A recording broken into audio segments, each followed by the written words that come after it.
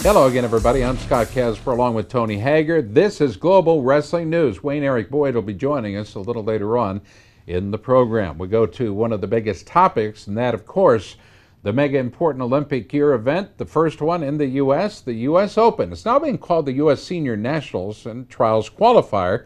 It'll take place Friday and Saturday at the Las Vegas Convention Center. The top 7 finishers in each weight in men's and women's freestyle and Greco will all earn trips to April's U.S. Olympic Team Trials in Iowa City. Greco-Roman hits the mats first, and Spencer Mango has had a stranglehold on 59. Who can upset him? Jesse Thielke, he had a strong showing at the Golden Grand Prix earlier this year. I think he has probably one of the best shots to knock him off. You also got to think about the baddest man on the planet. He makes his return at the Open. He's back at an old competition weight. He was the guy, and I'd be shocked to see him out of the top 5. Moving on to 66 kilograms, Scott, I think Dylan Ness is the big story here. Huge college star. He's dangerous in folk style, that's for sure. I think people and fans definitely need to be in tune to this weight class. Have we seen Dylan compete at all at the senior level in Greco? He was out to Bill Farrell, but he had to default out for injuries. This will be his biggest tournament that he'll be a part of, hopefully wrestling multiple matches. All right. What other storylines should we be looking for in that discipline? Well, Ben Provisor, he's pre-registered at 75 kilograms. Dan Lobdell has him ranked 3rd at 85, up a weight.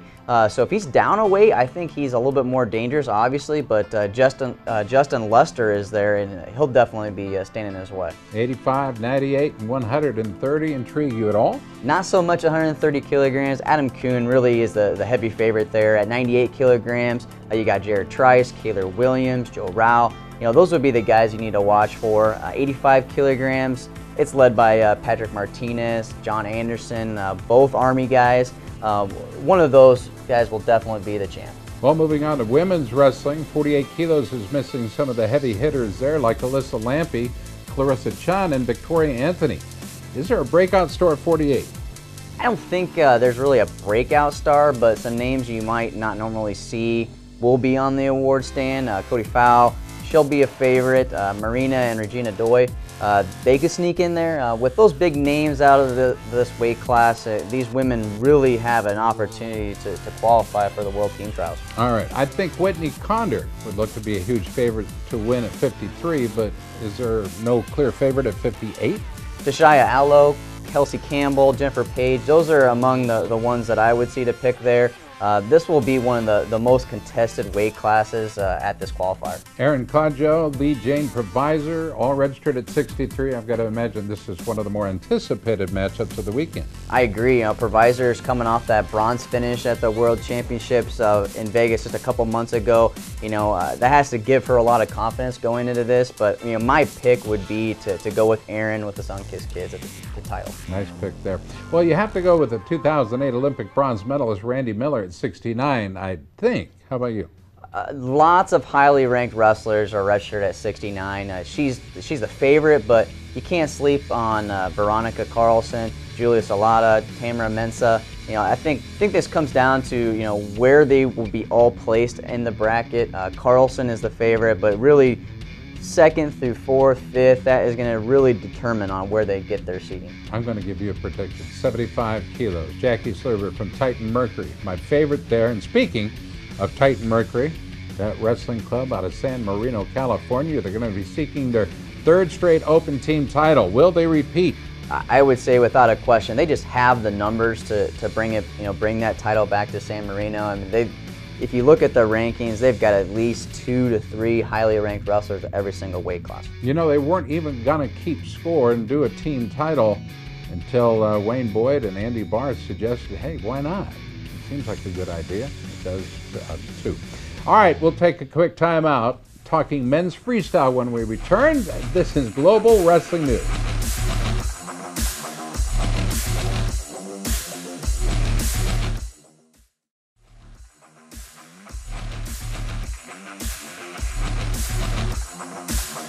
Well, you've probably seen his rankings or read his articles at TakedownWrestle.com. The wrestling nomad, Dan Lobdell, joins us to break down the freestyle competition in Las Vegas. Dan, which weights will you be watching closely this weekend? 57. definitely looking to see, starting with the lowest weight class, definitely looking to see how Andrew Hochstrasser bounces back from a tough Farrell. Believe he went on 1-2 or 0-2, and then Coleman Scott, bronze medalist, coming out. I didn't expect to see him domestically, at least until the trials, because he was already qualified.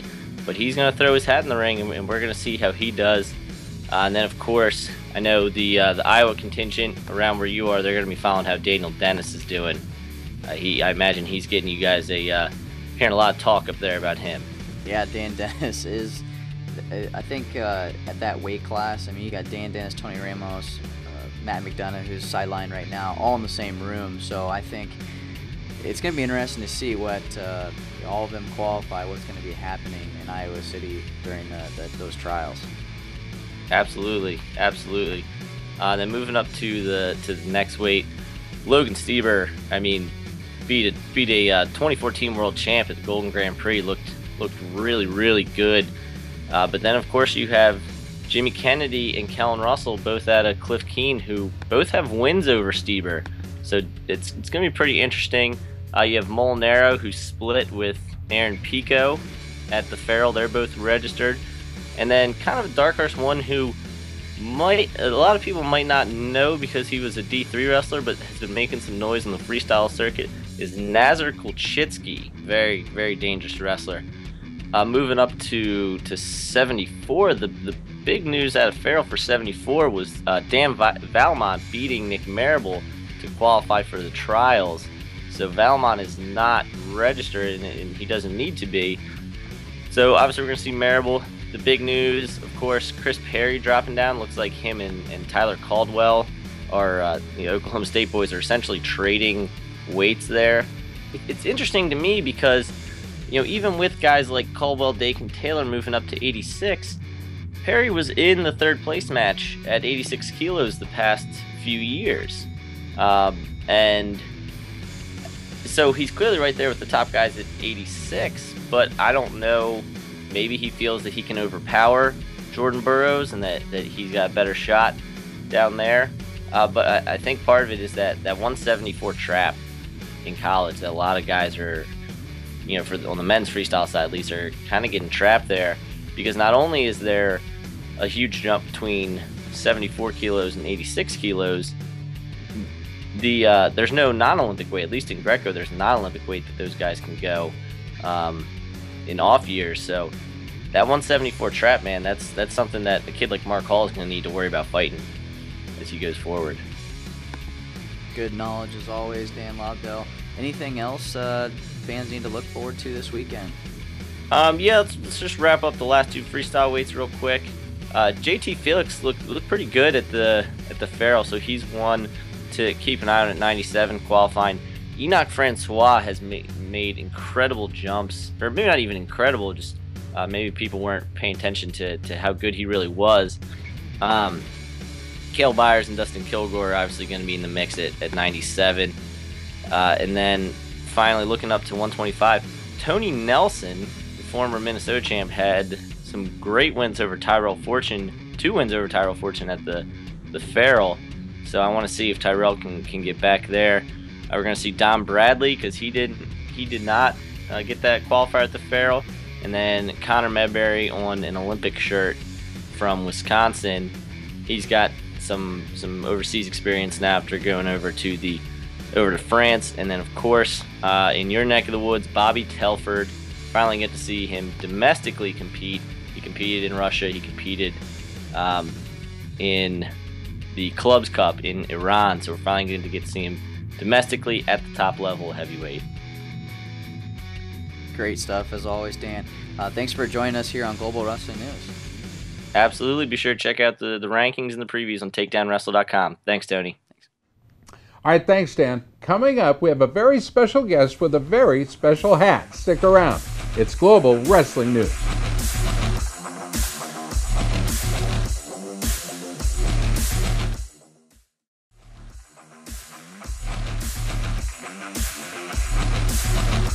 Well, it's time to take a trip to the West Coast and see what's up with Wayne Boyd. Here's the man himself with a brand new episode of As I See It. Hey, Scott Casper, I'm so glad you called. You know, when Scott Casper calls, we have to answer no matter what we're doing. I was out in the field dragging the daggum acres and making nice for the horses. But, folks, I got something I want to share with you. World Cup 10,000. Now, June seems a long way away, but if we don't start on this right now, this one opportunity to put on an international event here in America, Los Angeles, at the Forum, the famous Forum, if we don't fill that stadium, we're letting our sport down. The fan base in America has got to come out. We know Southern California is going to support it, but it's not enough. I want buses and planes coming from Oklahoma, from Iowa, from Ohio. We have to make this a great event. All our celebrities will be there. We're going to do special greet and meets. There's going to be clinics. This is going to be an activity. It's going to be a celebration of wrestling. And we need to show the 2024 people of Los Angeles that we've got a voice in this Olympic game. So this is more important than just the World Cup 10,000, which means 10,000 people in the stands on Saturday and 10,000 people in the stands on Sunday screaming. I want to out-yell the Iranians. I am tired of them making more noise than we do. So this is a great opportunity. We're going to put some packages together, some opportunity for people to come. We're going to have the tailgate celebration out in the parking lot. I might even put a daggum Ferris wheel in there. Let's have some fun and let's show people that wrestling in Los Angeles is important. World Cup, June 2016. That's 2 months before Rio. Let's get this thing done for World Cup and USA Wrestling and Titan Mercury and Sunkist, New York AC. Let's all come together one time and show the world we have the strength of all sports. We are the sport. Let's do this, fans. We need you. We really need you. Call me direct. Call Scott, 760-218-4028. Let me know how you want to do, what you want to do, and so help me goodness will help you get it done. I don't know, man. Cool hat. Hey, it's cool. I want one. Where the heck do you get it? I mean, can you picture Wayne Boyd out scooping manure and with that in that hat? I mean, it's California. Is it really cold out there? He's a hard worker to do, but I think he hires people to do that kind of work. All right, before we go to break, what do you say? Let's take a look at our UWW wrestling move of the week.